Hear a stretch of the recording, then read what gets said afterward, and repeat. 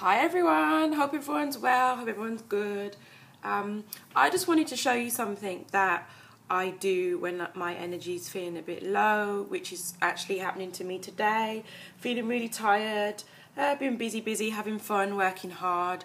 And yes, I eat healthy, very healthy, but sometimes we get tired and we need that little boost.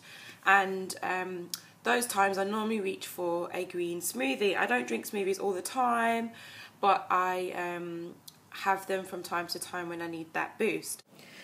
I definitely swear by this smoothie because it works every time that I use it, and I would definitely recommend it to anyone that wants to have a little boost and get that bit more energy. So for instance, going to the gym or when you leave the gym, or just on a daily basis when you feel that you need that pickup.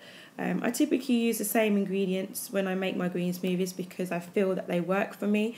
So I normally use my banana, which I use as frozen, which I think works better than just normal banana out of the skin. I use spinach because that's good for my iron levels. And then as my boosters, I will use some maca powder, which is a Peruvian root, which is good for balancing the hormones. So bringing them up if they need bringing up, or bringing them back down if they need bringing back down. I use cacao powder, which is good for flavour and it's very low in fat. And I use some cold milled flaxseed, which is very high in fibre and omega-3. And it is a good thing to add in for some texture in the smoothie if you wanted it a bit chunkier. And those are things that I use in there. And I add things like cinnamon just for a bit of flavour, and cinnamon's amazing. So those are the things that I use in my smoothie. So as you can see, I have my banana, which is already in the jug. It was already pre-chopped and frozen and put in a bag. I've also got my jar, which I use to drink out of. And I typically use jars when I'm drinking my smoothies. So I'm just going to start making the smoothie now. So I'm just going to add in my almond milk into the frozen banana. This will help it soften up and kind of make it more liquefied. Excuse the old blender, it is a bit old school, but hey ho, we've got to use what we've got. So I'm actually going to add some water in as well, so I don't have to use any more almond milk, because I usually would just use water, but I wanted to use some almond milk this time. So I'm going to whiz that up, make sure it's nice and smooth. Then I'll just give it a little bit of a mix with a spoon, just to kind of mix around and see if there are any large chunks in there. Then I'm going to add the spinach. This will help the mixture blend more easily, as there is a lot of water in the spinach. So I'm just going to blend that up.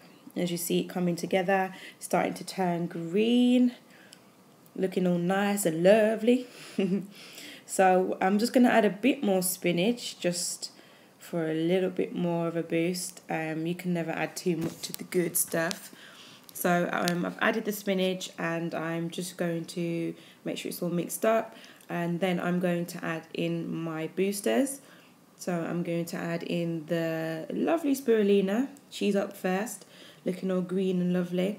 As you can see, it's quite dark. And it is very, it's not the best looking or the best smelling, but it's very good and very high in iron. So I'm just adding about half a teaspoon of that. Then after that, I'm going to add in the maca powder. I'm going to add a teaspoon of this. This has a malty taste to it, so it can be quite pleasant. It depends what you like. And then I'm going to add in the cold milled flaxseed. This will just add a bit of texture to it, and like I said, it was high in fibre. Adding some cinnamon in there for flavour as well. And last of all, I'm going to add my raw cacao powder, and this will give it a bit of a chocolatey taste. If you want a bit more of a stronger taste, you can add more cacao, but I just decided to stick with a teaspoon of it.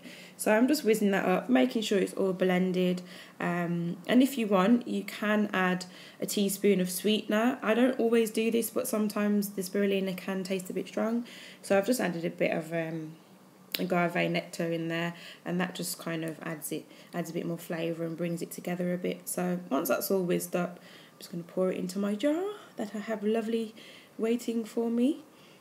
and I'm just going to pour it in there, and I'm just going to pop a straw in there, and I'm going to guzzle it down, and that's it basically. And that's just how you make a green smoothie. Hope you try it out, and I hope you enjoy. Thanks for watching.